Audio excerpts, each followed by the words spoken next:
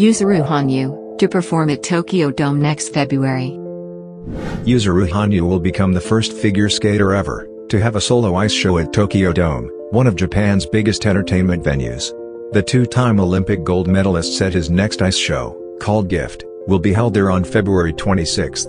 He said, "Please come to receive my gift of new stories and programs," after his performance that featured 2 kinds of quad jumps and 3 triple axels in front of about 3,000 fans at the Flat Hachinahe Ice Arena. Hanyu, he will turn 28 years old on Wednesday, and choreographer Mikiko will work on the Tokyo Dome show. I cannot wait to see his performance. That's amazing.